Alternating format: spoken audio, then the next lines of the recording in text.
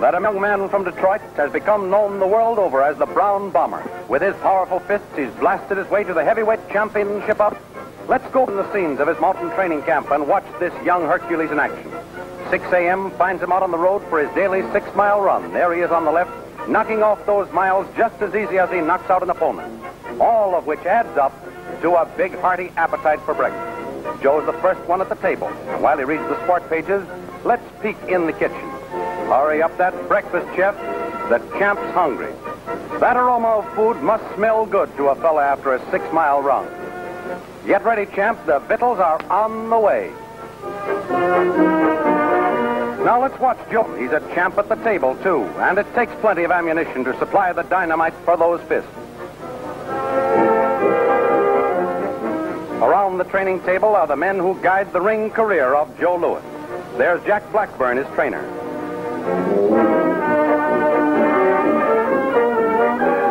Co-manager. Training camp meals are informal affairs. Everything goes, especially the food. And after breakfast, Joe and his managers plan the day's training activities. Julian Black is the other half of the managing partnership that discovered Joe Louis had the makings of a champion. And John Roxborough knows that their hunch was right.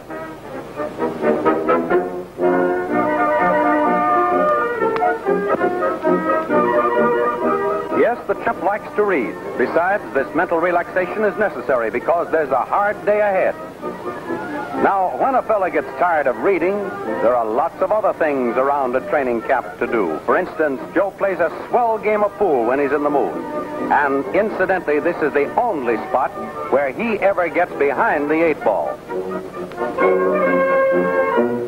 Jitterbug Joe, he likes his swing music. In the ring, he swings without the music. But when he relaxes, he swings with it. And Joe has a collection of hot records he plays on his portable phonograph. And when he gets that look on his face, he's being sent. And I mean sent. There are tons of mail from all over the world.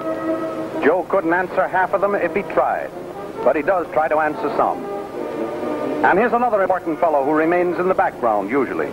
He's Joe's trainer, Jack Blackburn, who's developed the champ into a cool, calm, powerful engine of destruction. Blackburn's nickname for Joe is Chappie. They're great pals. Now it's time to start some real work. So the champ hikes over to training quarters. Hey, there's a camera fan stealing some of our stuff. Hold that pose, Joe. Nice. We moved in for a close-up just in time. Joe Louis is one of the friendliest fellows you'd ever want to meet. Outside the ring, of course. These fellows are his sparring partners and camp helpers. To them, the champ is a regular guy. And this bit of horseplay is called whisker matching. No one ever shaves at training camp until the day of a big fight. Look out there, swinging at Joe's chin, even in fun, is dangerous. Say, this is terrible. A fella has to dig the training building out of the snow. But now for the serious part of this training business.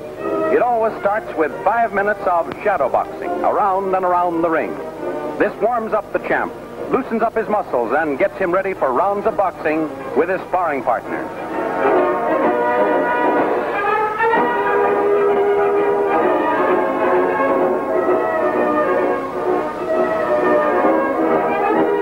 There's Jack Blackburn in the champ's corner. He greases Joe's face and puts on his gloves.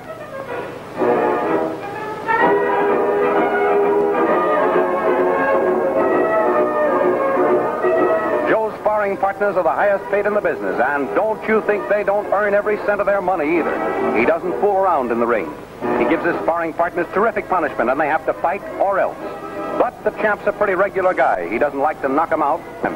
It would be tough if he couldn't find any more sparring partners to box with. Joe's footwork has earned the title of Shufflin' Joe.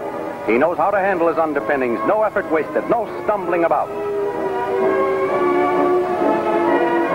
Looking around outside the ring, we find these lady visitors taking in the action. Joe moves in a semi-crouch, fists ready for anything.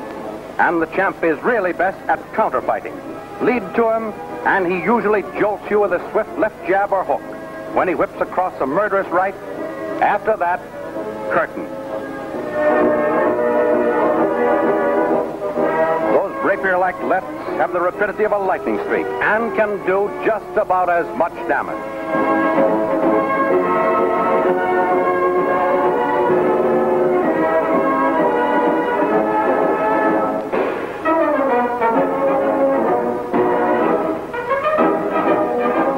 Experts have raved over the marvelous accuracy with which Joe throws his punches. These workouts on the punching bag help to develop that. Notice that left. I said notice it, but don't ever get in front of it.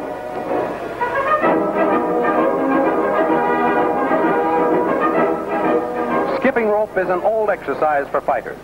They do it even more than little girls, and much better, too. Skip, skip, skip. That develops the footwork.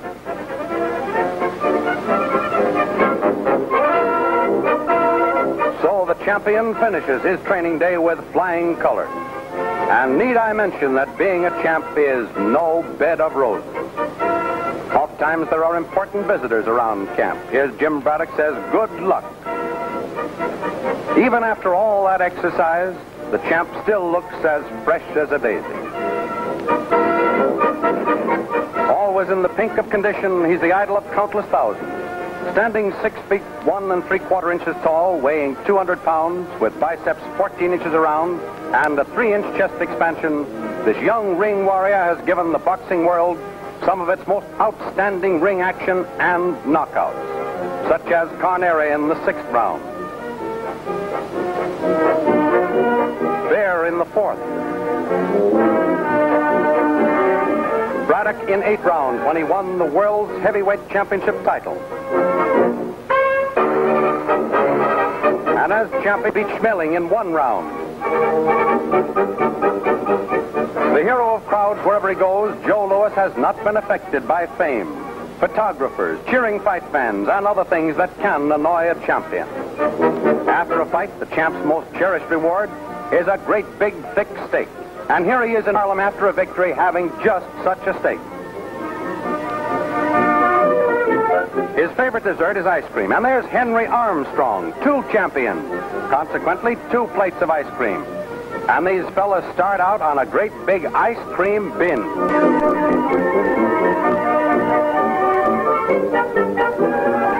Behind the scenes of a weigh-in before his fights, Joe Louis still retains that calm and coolness that has paralyzed opponents before the gong.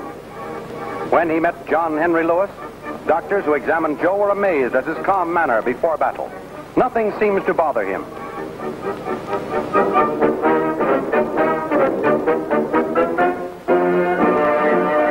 Even the newspaper's flashbulbs going off in his face doesn't bother Joe. It was the same cold, calm Joe Louis who defended his title against a man of his own race, posed pleasantly with John Henry Lewis at the weigh-in, and then knocked him out in the 1 round that evening. Joe Louis remains king of the ring. His might under Brown Bomber blasts down all before him who challenge his title of heavyweight of the world.